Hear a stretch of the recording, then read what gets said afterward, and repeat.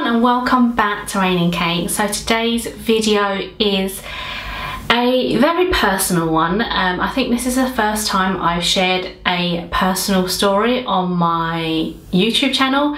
I know I shared this story on a blog post before.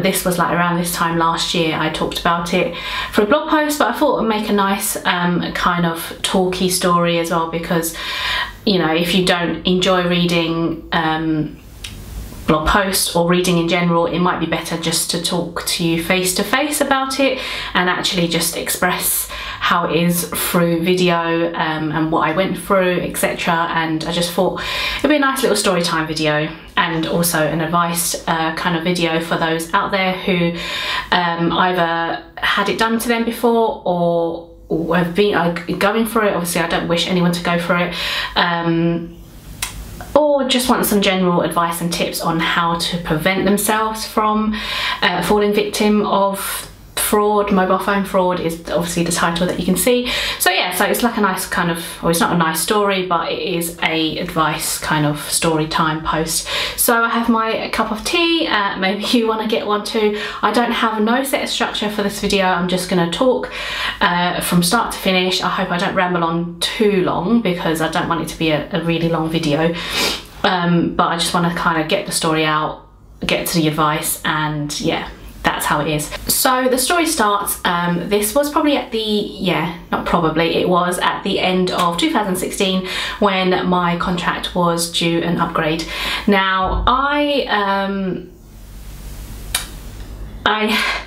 have a contract with O2. I got it on a friends and family discount through my younger sister, who basically is the person behind this mobile phone fraud thing. We don't talk anymore. I don't know where she is.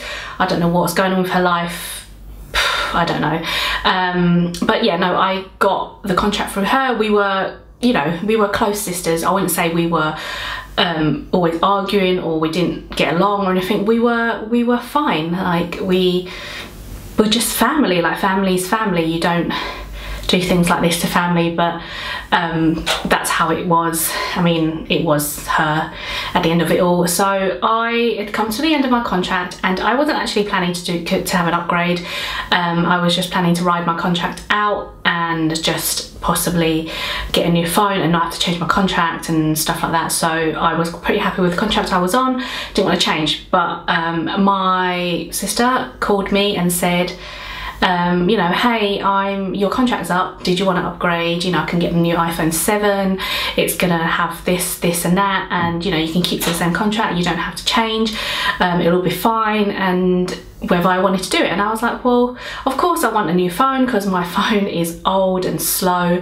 So I was like thinking about it and I was like, yeah, actually I could do with a new phone, and if I could keep the same contract, that'd be great, because then, you know, I just want the phone really. So she was like, yeah, I can do it for you, no problem, blah blah blah. So okay, I was like, okay, so that was fine. The next day she called me or texted me and I said, have you thought about it, do you want to do it? And I said, yeah, okay, fine, I'll do it. So what she said was, she said to me that she was in the store, and because she actually worked for O2, well, not knowing, I actually didn't know that she changed job.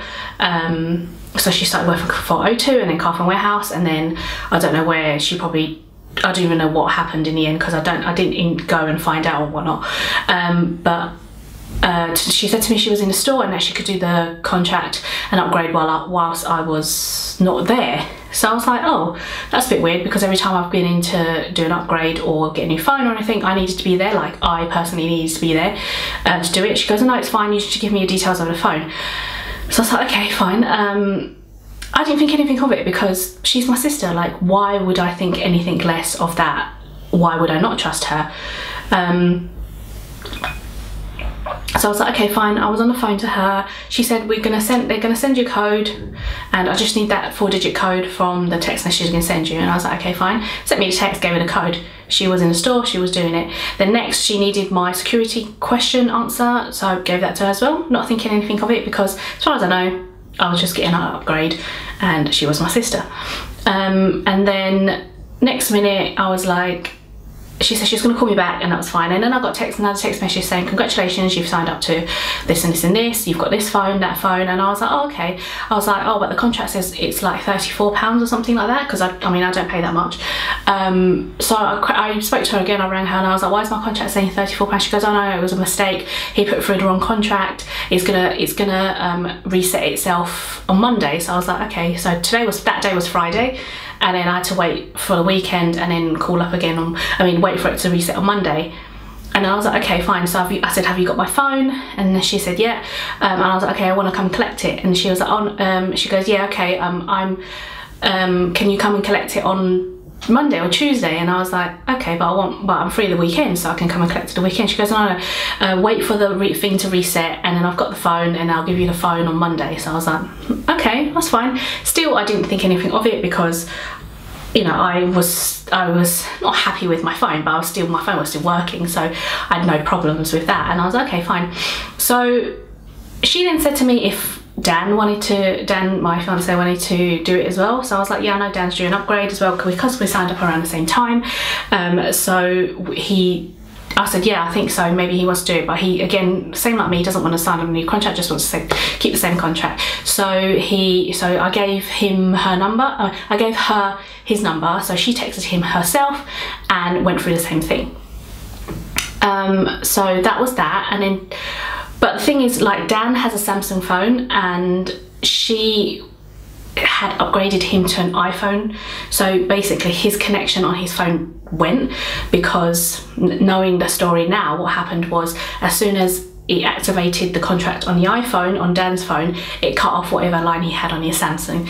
So as soon as she did that, his line cut off and he had no connection. He could only message me through WhatsApp on Wi-Fi. So he was like, my phone connection's gone, your sister's sorting out the contract, blah, blah, blah, blah. And I was like, okay. And then she said to him, oh yeah, wait until Monday and it will reset. And then he had the wrong contract was put through again, and I was like, well, that's a bit odd, because she put through the wrong contract for me. So okay, fine. So that was the end of the day by that time. So Dan's line had still not come back, because she said to him, it'll come back today, maybe later, or wait until Monday. So we were like, okay, fine. So at the end of the day, it still didn't come back, and we tried to message her and say, what's going on, why is the line not coming back? She was still messaging back saying, oh yeah, no, everything's fine, everything's still cool. So we were kind of reassured by her as such, but then still the next day now, we went on to Saturday, and Dan's line still hadn't come back, and my phone was still showing the £34 contract, and it was a £40 for the phone a month. So in total it was £70 a month I was meant to be upgraded to on this thing. And yeah, so by the Saturday we were starting to feel a bit uneasy now. We were like, why is this so odd? And then we tried to message her again and say, we want to come to the store and sort this out. She didn't message us back. We spent the whole day trying to contact her. She didn't call us. So we went to where we thought she worked, went into the store, asked them what was going on, as in where she is, and they said that she doesn't work there. And we were like, oh, okay, fine. So we left. Then went to her house, which is like she's actually my half sister. So we went to my stepmom's house, and we asked her what was going on. And then she was a bit, this is my stepmom, she was a bit like, why did you give over your details? You shouldn't have done that. You should have just sorted it out yourself. And I was like, well, why would I not do it? As in, why would I not do it with Joe? Because she did it for me before, and why would I have I had no reason to not believe her. And she was like, oh, you shouldn't have done it, you shouldn't have done it. I'll ring up O2 now, get it cancelled. And I was like, why? Is there something that you know about this sort of thing? And then she looked like kind of a bit stressed about it all, and she was just kept telling us to do this and do that, and then you need to cancel it, you need to do this. And we were like, what's going on? So we contacted her boyfriend. As far as from then, we found out that they're not together anymore, and then so on and so forth. We found out lots of things throughout that day of stuff that we didn't know about. So apparently she had left home, she left her daughter, she left her boyfriend, she left her family. So that was that. She just went AWOL, but you know, as far as I know, I didn't know that. So we then knew something was definitely up. So we called O2 and we put in a fraud case through, because it was fraud. in terms of, in our sense, that we got signed up to a contract that we didn't give permission for. Well, in a sense, you would say we did give permission for, because we gave her our details, but the fact that she went into a shop pretending to be us, and this is how the story is unfolded. Basically, she went into the store, she pretended to be us, she had a guy with her, so the guy did Dan's contract, she did my contract. She pretended to be us, she went forward to the shop and said, I'm Julie, these are my details, I want to upgrade. And for that whole time, obviously, she was, you know, she was texting me and asking me for the code and all that stuff. So that was when she was giving over the details. So the operator on the other side, or the service person, either, I don't know, I still don't know whether they were in on it as well, or they were just oblivious to what was going on. Like, they didn't question why she was answering the phone all the time and then giving the code over, or every time they said, can I have the code, or the security answer, she was looking at her phone and giving it to them. So whatever happened, I don't know if the people in the store were also, sorry, got a bit of hair on my mouth, were also like in on this, so I don't know. Sorry, oops, there it is, gone. Yeah, so that was that, and then we rang out, we put a case in with O2. We were told that it was going to take 10 days to sort out. So we were like, okay, well, that's fine with me, because I still got because I have an iPhone and she upgraded to an iPhone. Technically my number still worked because it was an iPhone, but on Dan's phone, his phone didn't work. So he said to them, like, you need to send me a new SIM card or whatnot, I need something because I need my phone. So they sent him a new SIM card, and he got his line back, and they cancelled obviously the other 2 fraud phones that had been taken out in our names that were not with us, stolen, whatnot. The case went on. I think maybe 3 days or 4 days in, I rang up again. Dan did the same. We spoke to people on the phone, and they were like, oh, we're still investigating, but we're really unsure how this person managed to get your code and get in through because of the security system. And I said, and that's when I actually said to them, it was her. Like, I told them that this was the story. And they turned around and said, oh, well, in this case, there's nothing they can do. It's a civil matter. I've got to take it up with the police. So I was like, what do you mean there's nothing you can do? Your security system is basically rubbish, and you allowed someone else to go in and pretend to be me and take a contract out. They said, no, it's fine. Normally we allowed friends and family to come in and do it on your behalf. And I was like, well, that's a bit stupid, because that means your security system, or your security procedure is just like any Tom, Dick and Harry can just walk into the shop and say, I'm that person, here it is, let's do it.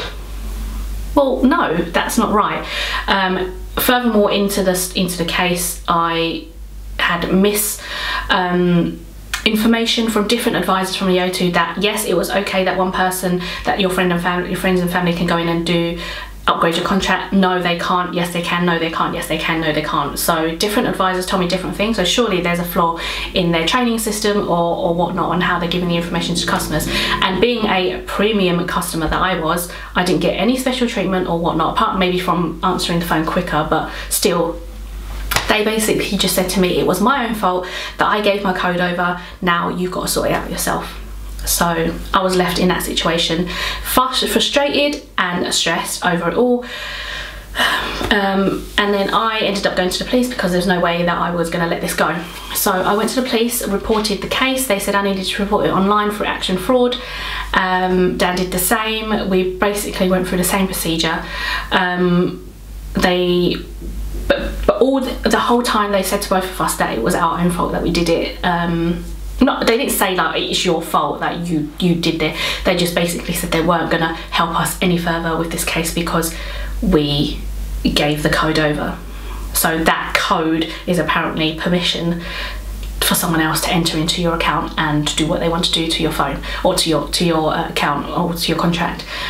So we were then told we were allowed to complain through a higher complaints team at the O2. So we were like, yeah, we're going to do that. So we both wrote letters and sent it off to the higher complaints team. This took maybe a month or something for them to get back to us. So considering throughout all that time we were paying this higher paid contracts. I was paying £70 a month, a stark contrast from when I was paying £15 a month for my contract. So yeah, we were paying for this contract that we didn't ask for and a phone that we don't even have. So we both wrote to Higher Complaints. We put that through. They came back to Dan first and they said it was good news that they recognised that it was a mistake on their behalf, and they were gonna revert his contract and everything, and that was that. But the amount of stress and anxiety it caused him was just atrocious. Like, that family member could do that to us. My letter came back with negative. It was the fact that because she had went in and they legit thought that they basically, she proved everything that it was of me that caused it to be okay for them to give her the contract. So in a sense, it didn't really make sense in the letter that they wrote back to me to say that, oh yeah, it was a training issue as well, that the misinformation they gave me was wrong, they're going to look into training their staff better, but in terms of reverting my contract, they weren't going to do it because basically it was still my fault. So I then at that point thought, what the hell is going on? Like, why am I going through this? It was just so bad. It was over Christmas as well, and yeah, it was not very nice. And throughout all those months, I had been trying to speak to the police about it. I just wanted something to be done to her or to whatever. I just wanted something to be sorted. I don't want to be paying this higher contract, and I just wanted my old contract back. So in the end, I ended up contacting the financial bureau, are they called? No, the ombudsman, that's it. I went to the ombudsman, and yeah, so they did a great job and I won my case. So that took a month, again another month. I think by the time it was end of January was when I got my reply from the ombudsman, and yeah, it was the happiest news I got that year basically. And I know it was only the start of 2017, but it was just a great thing. So yeah, so in that case I had then spoke to O2 again, and I said to them that it was appalling how they treated me, and the fact that I always had misinformation, that they were trying to push the fault and the blame onto me, that they didn't want to have anything to do with the case because it was not their problem. They were just really bad in terms of customer service and just the way that they treated the case for both mine and Dan's. I was just, yeah, in a bad place, in a bad way at that point because of all this, and it was just not a nice situation to be in, really, especially when it's done by a family member. So yeah, so that was that, and then it went on for longer because what ended up happening was that my friends, my close friends that she also knew, started to get their phones done as well. So I don't know if how much more detail I'm going to go into those stories, because I'm aware that this video is super long at the moment. But slowly, each of one of my friends started to get the same stuff. So they started to get those text messages come through to asking for their security codes. They then got their messages saying, congrats, you signed up to a contract, even without them being there. Like, they didn't even react to those messages. As soon as they got those messages, they called up O2 and said someone's trying to hack my phone, because by that time our stories was already embedded into their heads. So as soon as they knew if they got those messages, they needed to act fast. So as soon as they got it, they called up O2 and said someone's trying to hack into my phone, or someone's trying to upgrade on my behalf. I'm not there, I'm not them. Can you stop it? By the time O2 acted on it, it was already too late. She had managed to get maybe 3 or 4 phones out of all the different friends, circle friends that we all knew. It was that bad. Like, she was on a roll with every single person that she knew the details of, and I don't even know how she managed to do all of this. It was just so bad. So obviously each one of the friends managed to get their contract reverted back and everything, and then it happened to me again. So the second time she tried to do this, I was just at home, I got a text message through, and as soon as I got that text message through, I rang up O2 and I said, look, you guys are meant to have put my account on the highest fraud watch. Why is this able to happen again? And they said, no, we're fine. Nothing suspicious on the account at the moment. And I was like, well, why have I got this text message? And they're like, okay, we're gonna. It's shown somewhere. I'm not gonna reveal the location, but it was shown that this text message was generated from this store. And I was like, well, I'm at home. I'm not in that store, so that's not me. Cancel it. So that's fine. We've put a note on your account to see that if anyone tries to get into your account again, we'll flag them. I was like, okay, fine. Well, a few days later, I then got the text message again. So at this point, I was at work and I was like, oh my god, like I can't be dealing with this. I need to act fast and I need to go and sort this out. So I spoke to my manager. He was like, fine, go and do what you need to do. So I went and sat in a meeting room and I rang O2 and I said to O2, look, someone's trying to get into my account, stop it. And they were like, okay. She went into the account and she said that this person tried to get into my account 9 times and 9 times typed or gave the wrong password. Don't you think that should flag up to O2 and be like, well, why is this person putting their account password in 9 times wrong? And apparently on the 10th time she was able to get in. This was in store. She was able to, I'm not sure if she answered the right question or whatnot, because she would have still got it wrong. So this made me think that someone was working with her in store and just said, let's just bypass everything and take you through. So she went into my account and she proceeded to upgrade a contract on top of another contract. I think she tried to take out another contract for another iPhone 7. So I said, that's not me in store, you need to stop that person. And the lady on the phone this time, she was really good. She actually rang up the store that she was in and said, stop that transaction going through because it's fraud. The manager of the store managed to go out of the shop. She was still there. My sister was still there in the shop and they were actually bagging up the phone ready for her to take it. The manager went up to the store assistant and said, that phone is not being sold. We've got to take it back. So at that point, she was still on, the store manager was still on the phone to the O2 advisor, and the O2 advisor could hear her saying, what you doing, why are you taking my phone away, I'm buying that phone. And then the manager said, no, sorry, this has been we've taken this away. So apparently at the point she ran out of the shop. So yeah. So I was able to stop that happening to me the second time, and that was a legit fraud case because she had no permission. She went straight into the store pretending to be me. So what I found out was that she went into the store and said to the store advisor, her SIM's not working, her SIM's broken, can she get a new one?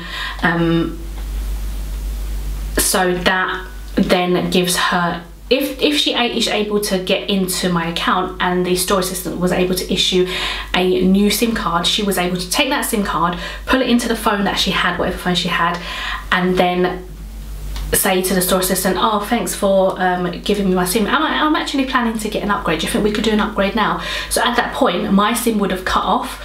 The new SIM with my number would have been in her new phone, and that the store assistant could have sent, yeah, I've just got to go through the security and send you that text message.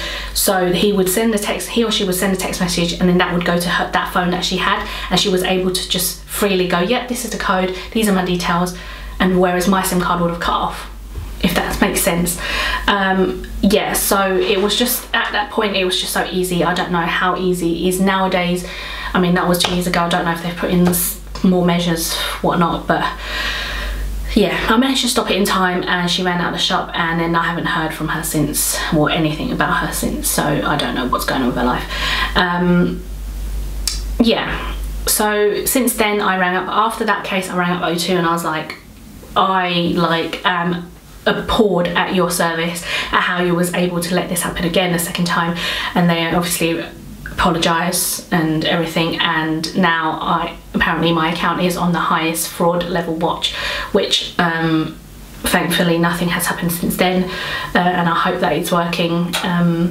But yeah, it was just horrible, and the fact that it happened to Dan, to our other friends, her family, she's done it to her mum quite a few times. Yeah, it's just, she's done it to like all her close friends that I know of, have all disowned her and don't talk to her, and I don't know who she hangs out with now and what her life is like. But yeah, that is the story.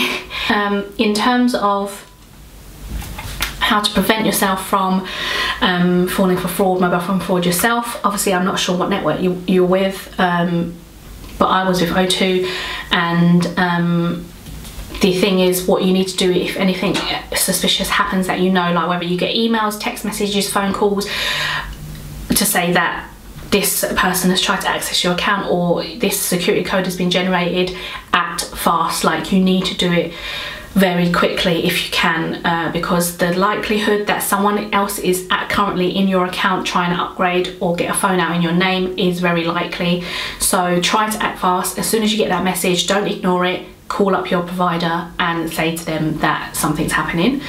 The other advice tip I would say is to put extra security measures in onto your account, whether it's like an extra password, an extra code, an extra whatnot, whether something that is definitely only you would know about it, or only your closest people would know, no one else. Like not something generic like your mum's maiden name or your first car or whatever, stuff like that. Something that you would know yourself, that you can answer it and no one else can answer it. And the last bit of advice is, if you really can, switch to another provider or switch to SIM only or pay as you go. You know, they can't hack into that because there's no contract. Yeah, that's my 3 bits of advice that you can take if you'd like to. I am still with O2 because of the fact that I had my case sorted and I'm happy with what I got, so I'm currently still with them. If they didn't sort it out, or if they didn't give me what I needed at the end of it, I probably would have switched, because I didn't want to stay with someone or a network that wasn't gonna value their customers. But yeah, so that is the end of my story, and I do believe it is a very long one, so I'm going to try to edit it so it might not be that long, but you know, it's a full story, so I'd like to imagine that you probably watched to the end. But thank you so much for watching, and thank you so much for your time. I hope you enjoyed it. I hope you found it useful. Please give it a thumbs up if you liked it, and subscribe to my channel if you're new. But if you're already subscribed, then I will see you again soon in my next video. Bye guys.